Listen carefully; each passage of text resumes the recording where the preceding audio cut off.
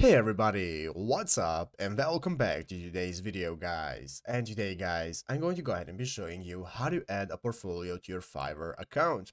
This is a very simple thing to do guys, so make sure to watch this quick and easy video till the very end and follow my steps correctly so you can make sure this works the same for you and that you can do this yourself. But yeah guys, let's get straight into it.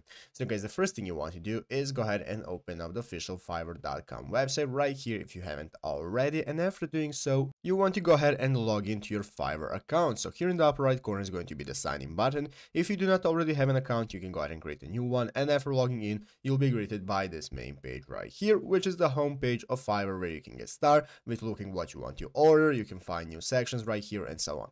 So guys, let's go ahead and see how to add our portfolio if we want to go ahead and enable other people to see what we have done before and so on. So guys, the first thing we want to do is go right here into the upper right corner and click on our profile icon. So click on your profile icon. That's going to open up this new drop down menu, and in this new menu you'll have the profile section. So click on profile, and after opening a profile guys, it's now going to open up this new profile page where we can get started with editing our profile. So as you can see, here is all of our info that we have right here, and now we can get started with adding our portfolio.